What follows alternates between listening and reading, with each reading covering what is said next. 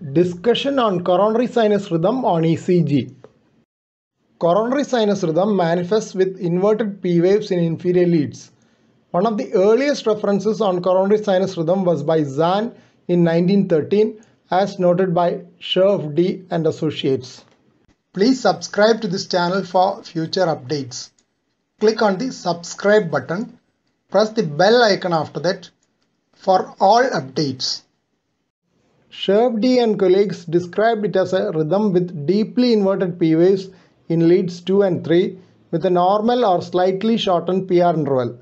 The focus of origin was in the upper part of the AV node, which extends to the sinus of the coronary vein and hence the name. They found 31 cases over 6 years from a collection of over 23,000 ECGs. In the same article, Scherf D and associates mentioned that stimuli originating from the atrioventricular node produces 3 types of cardiac rhythms. When the focus is in the upper part of the AV node, there is normal or slightly shortened PR interval and it corresponds to the coronary sinus rhythm.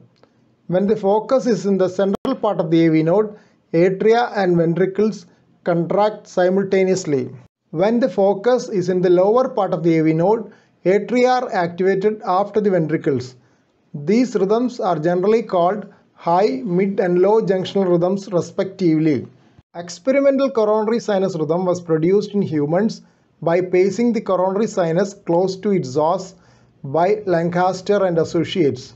The paced P waves were inverted in inferior leads and PR interval was slightly lower than in sinus rhythm. Lowe and colleagues also showed that pacing just within the os of the coronary sinus can produce coronary sinus rhythm.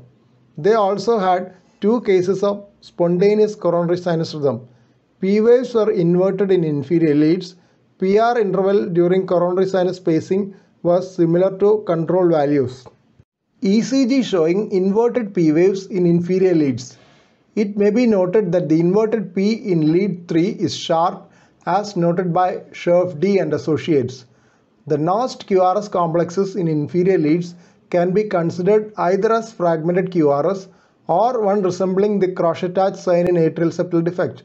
Coronary sinus rhythm can occur in sinus venosus type of interatrial communications due to defective sinus node. Here are the first set of references on coronary sinus rhythm. Second set of references on coronary sinus rhythm. Please don't forget to subscribe to this channel for future updates and click on the bell icon for all updates. Thank you.